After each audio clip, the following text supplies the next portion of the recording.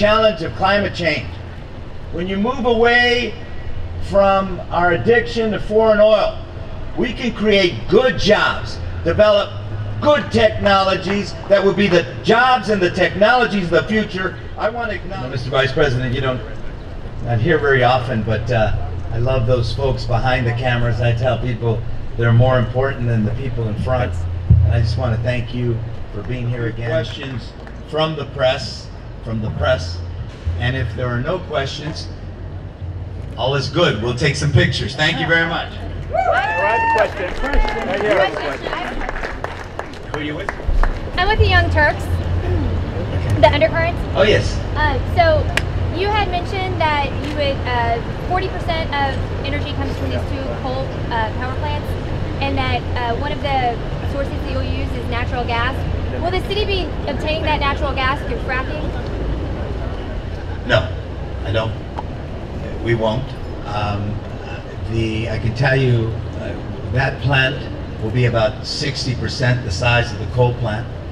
We'll also be able, with these agreements, to be able to continue to use those transmission lines where we'll be able to bring solar and wind power to our city.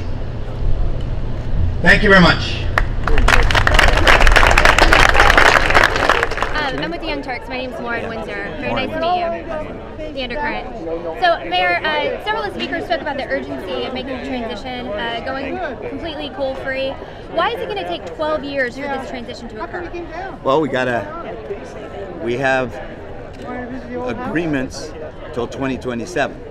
So, in order to build the natural gas plant, it's going to take us a period of time to get the permits. This isn't an easy proposition. It's going to take us some time. So I asked prior about replacing that particular fuel source with natural gas, and you had said that it will not come from fracking.